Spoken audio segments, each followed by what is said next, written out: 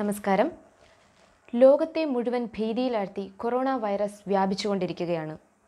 ഇത് തടയാൻ നമുക്കിപ്പോൾ ചെയ്യാൻ കഴിയുന്നത് ഒന്നു മാത്രം: ആരോഗ്യവകുപ്പ് നൽകുന്ന നിർദ്ദേശങ്ങൾ അതേപടി അനുസരിക്കുക.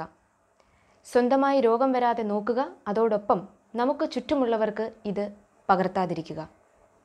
ചരിത്രം പരിശോധിച്ചാൽ മാനവരാശിയെ ഒന്നടങ്കം ഭീതിയിലാഴ്ത്തിയ മഹാപ്രളയങ്ങൾ, ലോകമഹായുദ്ധങ്ങൾ, മഹാവ്യാധികൾ ഇവയെ അതിജീവിച്ച മനുഷ്യരെ കാണാം. അതുപോലെ കൊറോണയും ചരിത്ര പുസ്തകത്തിൻ്റെ ഒരേടിൽ മാത്രം ഒതുങ്ങട്ടെ. കുറച്ച് ദിവസങ്ങൾക്ക് മുൻപ് നാം പത്രത്തിലെല്ലാം കണ്ട ഒരു വിഷയത്തെക്കുറിച്ചാണ് ഞാനിന്ന് പറയാൻ പോകുന്നത്.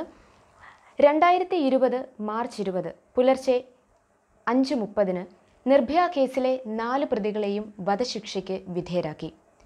അതിനോടനുബന്ധിച്ച് നാം കേട്ട ഒരു വാക്കാണ് ബ്ലാക്ക് വാറണ്ട്. എന്താണ് ബ്ലാക്ക് വാറണ്ട്?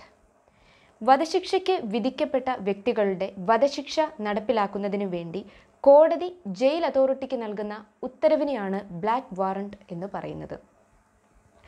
ബ്ലാക്ക് വാറണ്ടിനെ കുറിച്ച് പറയുമ്പോൾ വധശിക്ഷയെക്കുറിച്ചും അറിഞ്ഞിരിക്കേണ്ടതായുണ്ട്.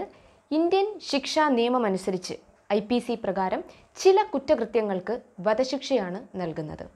കോടതി സാധാരണ അപൂർവങ്ങളിൽ അപൂർവം എന്ന് കരുതുന്ന കേസുകൾക്കാണ് വധശിക്ഷ നൽകുന്നത്.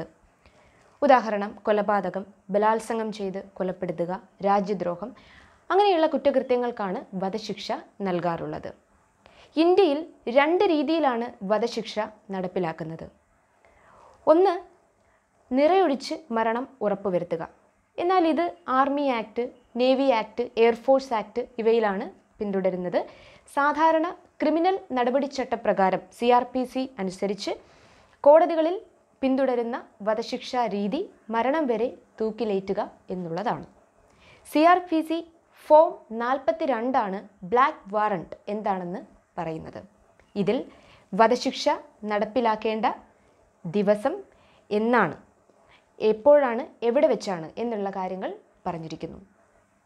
അതുപോലെ ബ്ലാക്ക് വാറണ്ട് ഇഷ്യൂ ചെയ്യുന്ന ദിവസവും വധശിക്ഷ നടപ്പിലാക്കേണ്ട ആ ദിവസത്തിനുമിടയിൽ ജയിൽ അതോറിറ്റി വധശിക്ഷയ്ക്ക് വിധേയരാകേണ്ടവരെ, അവരുടെ ബന്ധുമിത്രാദികളെ കാണാനുള്ള അവസരം ഒരുക്കുന്നു. അതുപോലെ ജയിൽ അതോറിറ്റിക്ക് കോടതി ഒരു റെഡ് എൻവലപ്പിൽ വെച്ചിട്ടാണ് ബ്ലാക്ക് വാറണ്ട് കൈമാറുന്നത്.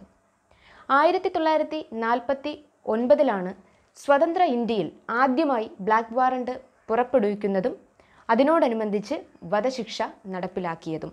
അത് നമ്മുടെ രാഷ്ട്രപിതാവ് മഹാത്മാഗാന്ധിയുടെ ഘാതകരായ നാഥുറാം ഗോഡ്സെയുടെയും നാരായൺ ആപ്തയുടെയും വധശിക്ഷ നടപ്പിലാക്കുന്നതിന് വേണ്ടിയായിരുന്നു. ഞങ്ങളുടെ ആദ്യത്തെ വീഡിയോയ്ക്ക് വളരെ വലിയ സപ്പോർട്ടാണ് എല്ലാവരും തന്നത്. തുടർന്നും ഈ സ്നേഹവും പിന്തുണയും ഞങ്ങളുടെ ഒപ്പം ഉണ്ടാവണം.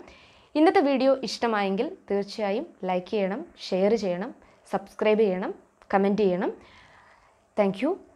Take care.